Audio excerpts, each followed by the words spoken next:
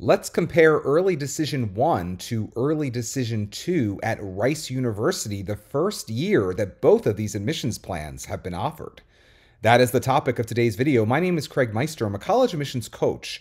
You can learn more about me and how you can work with me one-on-one throughout the entire college admissions process on my website, which is collegemeister.com. And if you're interested in learning about whether or not you are or your student is on track for selective college admission in the United States of America, visit areyouontrackttogetin.com. Again, that's areyouontrackttogetin.com, at which you will complete a free 3-minute assessment. Your results will be emailed to you right away, and they will help you clarify whether or not you are or your student is on track for selective college admission in the United States of America. The headline in the Rice Thresher, the student newspaper, reads, "Rice accepts 13% of record-setting ED applications." Let's dig into it a little bit. Rice accepted 13.2% of early decision applicants in the first round of admissions for the class of 2029, said Yvonne Romero, vice president for enrollment. With 2,970 total applicants, this year saw yet another record high, a 3% increase from last year's previous high of 2,886. An additional 100 students gained admission through the QuestBridge National College Match Program, an uptick from last year's 77. While applications are on the rise, acceptance rates continue to decrease. The past two ED cycles saw 15.3% and 15.2% admissions rates. Before this year, there was no need to differentiate between ED1 and ED2 at Rice because Rice only offered one early decision round, but this year was the first year that Rice began offering early decision 2 in addition to early decision 1. Let's dive into what early decision 2 looks like in its debut at Rice University. 6% of students admitted in first ever ED2 round. Rice's inaugural round of early decision 2 saw a single-digit acceptance rate, admitting only 6% of the 2,513 applicants.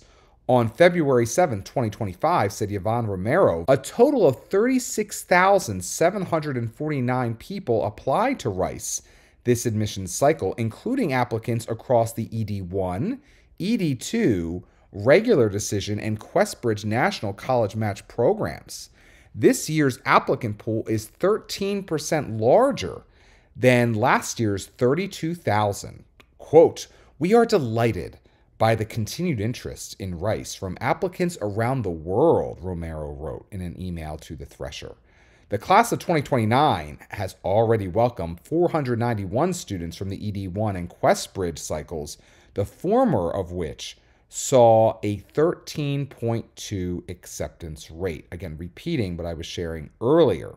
The class of 2028 accepted 7.5% of the 32,459 applicants in its regular decision round last year, marking the third year of record low acceptance rates. As applicant pools continue to grow, Rice's acceptance rates have steadily declined over the years, first dipping into the single digits in 2019.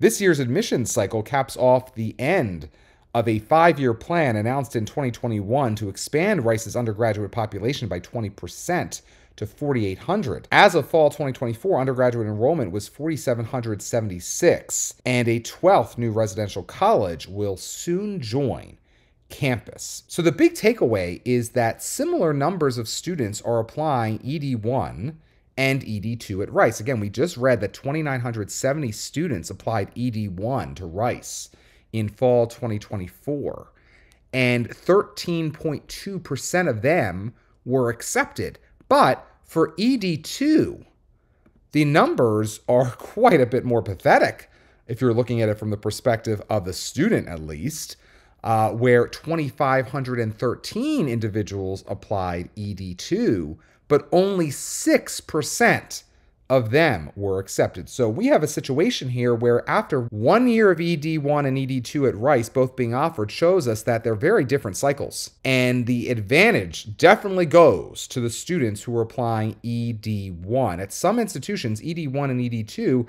have very similar acceptance rate. At some institutions, there are even some benefits of applying ED2, but not so far at Rice. ED1, basically, you give yourself double the chance statistically of getting into Rice than you do if you apply ED2. If 1 year is any indication how year 2 will go. As we wrap things up, I want to remind you that you don't have to settle for the free videos alone. As you navigate the college admissions process, get the focused and personalized coaching and expertise you need to achieve your goals. My Smart Sessions meet you where you are in order to take you where you want to go. Meanwhile, if you want proactive support throughout the college application process and want to collaborate with a dedicated expert to submit applications that are simply meticulous, reserve your preferred Simply Meticulous experience as soon as possible. Space is limited due to the time and attention to detail required to pull off these extraordinary coaching experiences. No matter your distinctive objectives, you can achieve them. If you'd like to work with me one-on-one, visit my website, which is collegemeister.com. And when you've finished your Common App and want to know if it's as strong as possible and whether or not in its current condition your chances of admission are impressive, inconclusive, or inadequate, you need my pre-read. Getting my pre-read now means having me review your entire application, just like an admissions officer or admissions committee will review it later, and receiving by email no later than the time you reserve a comprehensive report highlighting what's working and what's not on your full Common App and one Common App supplement. If you've yet to submit your Common App, my pre-read may motivate you to make adjustments to it before your deadline. If you've already submitted your Common App, my pre-read will prepare you for what I deem to be your likely admissions outcome at the institution in question. To purchase my pre-read now, go to mypreread.com. Again, that's mypreread.com. If you enjoyed today's video, please give it a thumbs up and consider subscribing to my channel. As mentioned previously, if you'd like to work with me one-on-one throughout the college admissions process, visit my website, which is collegemeister.com. Until next time, stay safe, stay well, and most importantly, stay stress-free throughout the entire college admissions process.